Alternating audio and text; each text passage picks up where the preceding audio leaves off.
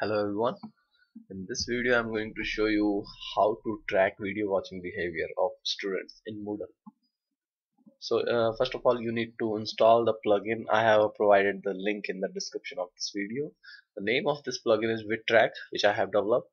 This is a very simple and small plugin which will allow us to include a YouTube video, and it will track all the events like play, pause, stop, and so in this video I'm going to demonstrate it. So first of all, what you need to do after installation, go to your course. Then we need to add one activity. So in the activity you will find a new activity with track.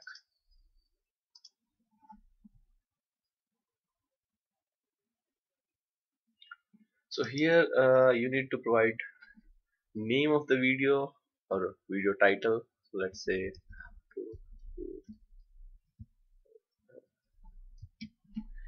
and then you need to provide YouTube URL.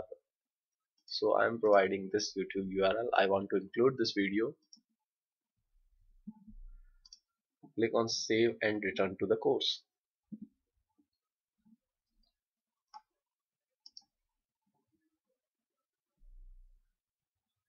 Now I have also opened my PHP my admin. So in PHP my admin I'm going to Moodle.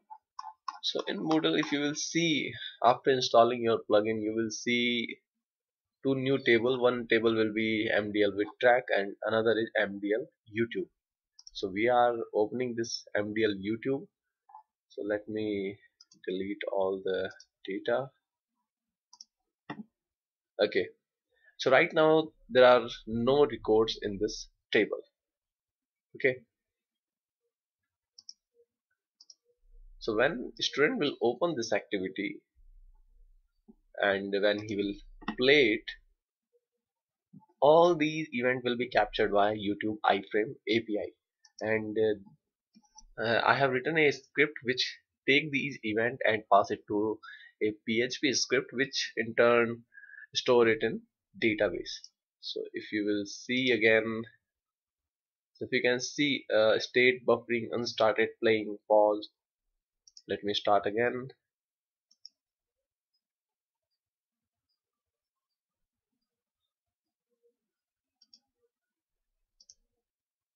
Refresh it again. So if you can see, all the events are getting captured by this plugin. So this is a very good plugin to analyze video watching behavior of the student. So in the future we are going to include visual analytics as well. Thank you very much for watching.